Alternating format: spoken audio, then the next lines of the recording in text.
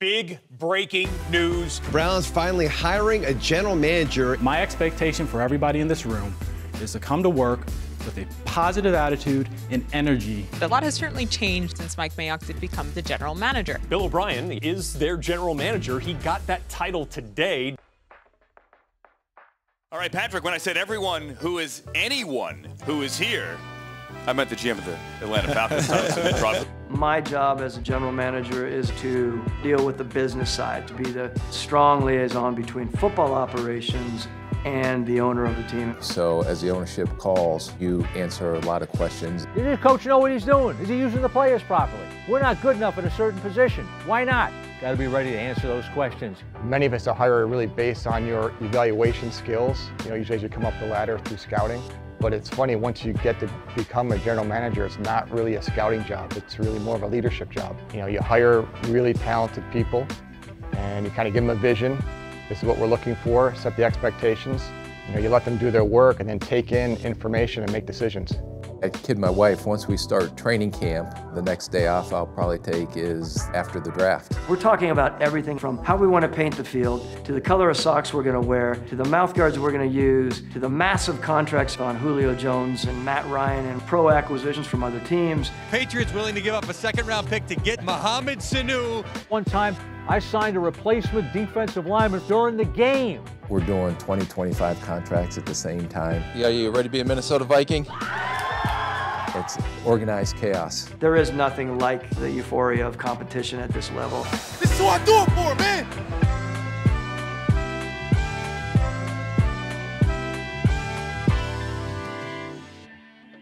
So I break our season up into phases, and our phase starts with training camp. There you go, good. That's some pretty good football right there, I like it. We're getting ready for a season, which is, of course, incredibly important. Go!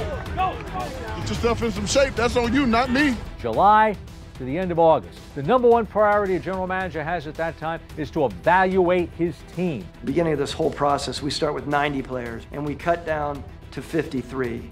I think the most difficult part of this job is making those final decisions on who's going to be on your 53, because there's a lot of very tough decisions and a lot of it may have to do with business only. Both Dan and myself spent hours and hours poring over video and discussions and reports from not only our coaching staff but our scouting staff to determine how we're truly going to put our 53-man roster together. There are a lot of players that you want to keep and a lot of players that are evolving, and we think that they can continue to grow.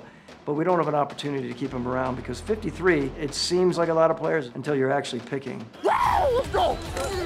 We got to put the best football team on the field. Everyone knows that, No one's gliding around here thinking they have things signed, sealed, and delivered.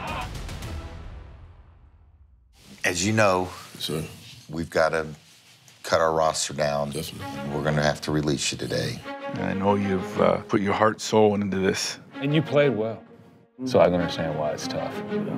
I know the night before we get down to the 53, I'm usually staring at the ceiling all night, sleeping on the couch because I can't sleep. The thing that I probably hate the most about this job is to sit there and talk to each individual player that come in that I know we're going to have to release. You never know, you may be in the coaching side of this one day in your life, so we may run into each other on that side too. Especially if it's a veteran that has played here, has done everything we've asked, both on the field and off the field, but it's time. Coach always had the final say where I was, but it was always collaborative. Head coaches get blamed when you're 6-5, certainly when the owner's your general manager providing talent like he has. You're telling him to motivate him, to discipline him, to get them to play together. I didn't want somebody in that room thinking they could come to me and save their job. You go to the coach, you save your job. We also pick who we think are the most suitable for us to be on our practice squad. And the practice squad is a very important part of our team. They may not be making the same amount of money, but they're a really important part of not only developing themselves while they're on the practice squad, but also helping to develop our 53-man roster. Ron Wolf did this in Green Bay. The last three positions, 51, 2, and 3 were fluid. He wanted to rotate those things, roll them through all the time. That gives you a chance of picking up some players. During the season, I like that idea. I'm so emotional about this game. 100 years in the NFL. What a place to start, what a place to be for the kickoff. No question about it. 100th anniversary of the National Football League, and very few venues bring it like they bring it here in Minnesota. That caps it off and makes it official. It's time to play football. September to December, that's the football season. So what do we do during the season? Once the season starts, there's not a lot of impact type moves that you can make on a roster. Maybe making a trade or two, but there's not a lot of specific trades that go on during the season, unlike other professional sports. From the beginning of the season all the way through the season, it is all about team building. It is all about culture and continuing to create what is necessary for us to be a championship organization. You kind of get into a little bit of a routine. I like to also watch the opponent, look at some of their upcoming potential unrestricted free agents and what the free agency market's going to look like. We had a list ready every week, the best players available at each position and the best young players on each practice squad if we wanted to have them for the future. On game day, I have no say in anything, how we're going to blitz the quarterback, and what type of deep balls we're going to throw to Julio, or what type of screens we're going to run. We do work hand in hand with the coaches, establishing the roster each week. If we have injured players, working with the personnel department, making transactions to get you prepared to play on Sundays. Game planning and all that stuff is all done by the coaches. You know, the coaches are working, obviously the players are playing. So watching is a little difficult because you really can't be a part of it. I sit there with my hands tied, and if I do call down to the sideline, we've all seen what happens there. GM Ray Farmer has been suspended without pay, all for those text messages he sent from his skybox to the sidelines last season. We flow through the season where things are really busy, not only looking at the personnel that we may be acquiring, but also evaluating how we are as a team, you know, currently. When the season is truly finished and our games are through, we continue to build and we continue to look at how we're going to improve our football team. Ready? All right. So, sign right here. Our #1 priority going into the offseason was to solidify the quarterback position. Very excited to announce that we were able to finalize the deal on Kirk Cousins. The pro department has to start their meetings in January to get prepared for free agency period. So we formulate our plan for free agency after the season, after we've had these meetings. Let's agree on what our needs are, and what players do we want back, and what players don't we want back that are under contract. Bridging what personnel has said, what the coaches have said. Now, they're not going to have always a full understanding on how all those financial pieces are going to fit. Before free agency, there was no salary cap, and I did 90% of the negotiations as general manager. Free agency came, a salary cap came, we needed to have somebody to oversee the salary cap and the contract negotiations. As you evaluate players and evaluate veteran players, you have to make sure that their performance level moving forward is equal to what their pay will be. You can't pay a player for what he used to be. You have to pay him for what they're going to be. You have to be very conscientious of our cap management when you do specific deals. The Minnesota Vikings agreeing to a 4-year contract extension with Adam Thielen that includes $35 million guaranteed. And how it's not only going to affect you this year, but how is it going to affect your roster 2-3 years down the road. Once you get through those periods and you get ready for the Combine, which is probably the most critical off-season event that we attend. Preparing for the draft as a general manager is busy, but it's a year-long process, right? Our scouts start off providing me with information probably 13 months before we even draft these players. We had last year, I think, 95 people involved in the Combine, in the draft process.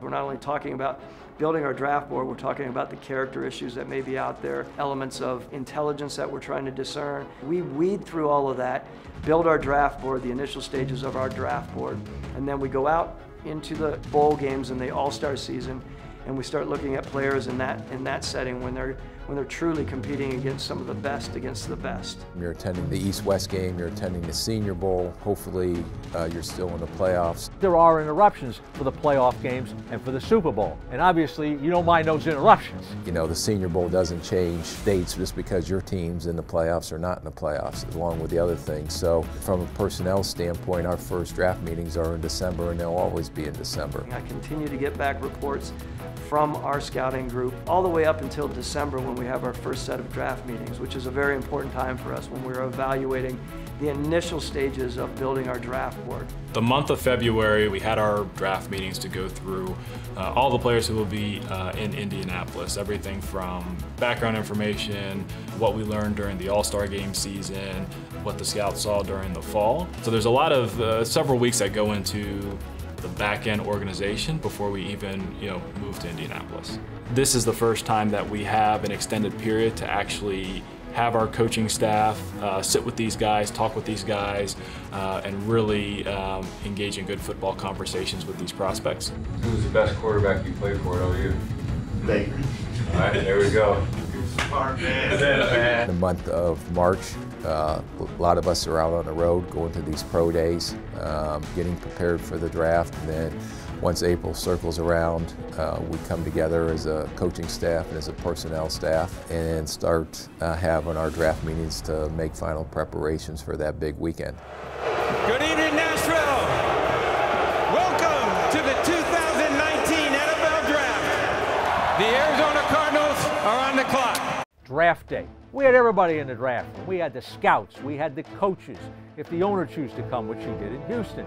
I invited anybody in the organization. Hey, come on in. We never had a problem with information leaking. First of all, most staff, they get so bored they don't want to stay. They go, okay? God, this thing is like watching grass grow. Day one can be a little slow till you're close to getting on the clock, depending on where you're picking. But hopefully you're going to be able to pick an impact player that can have an impact on your roster. Man, that was close. It's like the most fascinating process, I think, out of any professional sports because everybody that you're drafting is expected to make an immediate impact. It's not like they're going to a minor league or they're going to do this or going to do that. That's where I feel like general managers really thrive. Of course, we love watching the games during the fall, but again, we can't do much during the fall. If you're the general manager, can you go to ownership and say, remember those draft picks I gave up? That's admitting a big mistake. Remember I told you that this coach needed to be hired so we could attach him to the hip of this quarterback? Forget all that. So let's talk about draft day. How do you handle a trade there? Well, it's risk versus reward. You have to look at who's available when you pick, what your options might be, what another team is offering, how far we have to go back, what we can accumulate, those players as well compared to the player that we could get. And we spend a lot of time talking about it. There has been a trade involving this fifth pick in the draft. The New Orleans Saints are now on the clock. We started off in the 5th position. Ricky Williams was the player that New Orleans Saints wanted. They, I believe, were in 12. Finally, we negotiated a trade with them, which started weeks before the draft, to say that they would give us their entire draft. 9 o'clock that morning, we formulated the trade if Williams was going to be there. Well, we went through the draft, and all of a sudden, Williams was there. I wanted to find a way, could we move back up? The only team that would move was the Chicago Bears. They wanted Cade McNown. I was able to convince them Cade McNown would be available at 11 or 12. So we got a trade semi-done. We get on the clock at 5. Ricky Williams is there. Saints, we consummate the deal with them. Rams are picking 6. They take Torrey Holt, wide receiver. Champ Bailey's on the clock. That's the guy we want. He was the #1 player on the board. So we have a trade already set with Chicago. I call Chicago. Well, we got to have another 3rd round pick in this thing. Well, I'm mad now. Now you got 2 options. You tell them where they can go, or you make the deal. The Redskins traded to the Bears the New Orleans Saints 1st round pick, as well as 3rd round pick in this year's draft, Washington's 4th and 5th round picks in this year's draft, as well as a 3rd round pick in the next year's draft. With the 7th pick, the Washington Redskins select Champ Bailey, defensive back, University of Georgia. We got the guy we wanted. We got the trade done. Ultimately, Bailey went to the Hall of Fame, so it was worth it to make that trade. Garrett, Rick Spielman, Yeah. How you doing, bud? You know, you get different reactions when you call these kids. Just want to tell you that you were one of my favorite players this year, and you're going to be a Baltimore Raven. It's great because now a lot of them are either in the green room or they have cameras in their homes or wherever they're having their draft party. Going Minnesota? And when you talk to those kids and you hear the joy. Big Jeb, what's up, man? How we doing? I'm doing great. How y'all doing? We're going to make you a Brown here. Yes, sir. Appreciate y'all. they've earned that right to say that they were an NFL draft pick. As you start getting later in the draft rounds and you call these kids, some of these kids have been sitting around for hours and hours and days feeling really bad about themselves, and they've had parties and the parties have dissipated, right? And all of a sudden there's only like 2 or 3 of them left, and you can hear how disappointed they are. And it's your first chance of really having an opportunity to help bring them along and encourage them that, look, there's a long road ahead of you here, whether you're drafted in the 6th round or the 6th overall pick. And the craziest part of the whole weekend is right after the draft and trying to sign 20 college free agents. And it's no holds bar. Everybody's calling the same top guys. If you're trying to sign a receiver and one guy's kind of iffy, well, you're working 3 other receivers at the same time. Favorite part, of course, is on draft day. Of course, is preparing to build the team and make this the best team. Besides the game days on Sundays or whether you're playing during the week, draft day is what GMs live for. It is also the euphoria of game day. I mean, I think you could be in another business and it could be exciting from day to day and event to event within a business, but there is nothing like, you know, the euphoria of competition at this level. I've been on a team somewhere since I was probably 8 years old until now, which I think is pretty cool. I love that part of it. Being on a team, you work towards a common goal. The most fun thing for me as a general manager was signing a player or drafting a player and seeing the player go on and develop. That's the way to run that thing. Brian Mitchell. He was a quarterback at Southwest Louisiana, an option quarterback. Great statistics. Go to a college all-star game in Houston in the Astrodome. He didn't play a lot, but he practiced. He's practicing running back, and I saw him catching balls out of the backfield. I said, you know, this guy might have something to him. Our running back coach, Don Bro, went down and worked him out. Hey, we ought to take this guy. We're sitting there in the 5th round, got the last pick in the 5th round of my first draft. Brian Mitchell's up on the board. Hey, let's go with this guy. There's no way that we knew, okay, that Brian Mitchell would become the all-time leader in kick return yardage for the National Football League and second to Jerry Rice in total yards. He played 7 more seasons. You gotta be scratching and biting and fighting, baby, and I'm willing to do all 3 of them. Those are the things that get you excited about a general manager. Finding a player and then seeing him develop and grow into a starter or an excellent player. Got a lot of stories like that, but Brian Mitchell might be one of the more unique ones.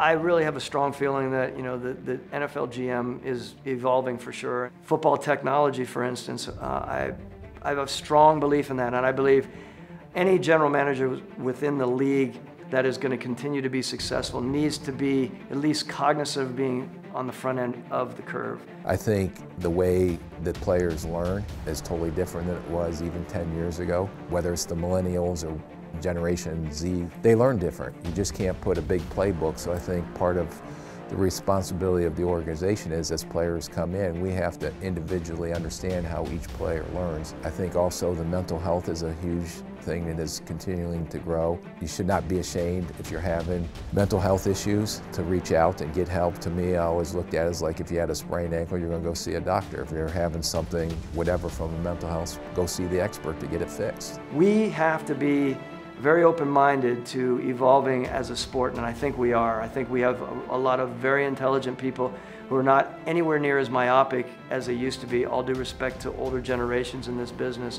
We have to be very open-minded. We have to understand that all of this technology is going to supplement a head coach while he's facing his opposition, and for a general manager who's open-minded to use all of this technology we have to make sure that we're not only picking the best players, but keeping the best players on our team and preparing our players in the best way through athletic performance and all we're doing technology-wise there so that we can have the best players on the field.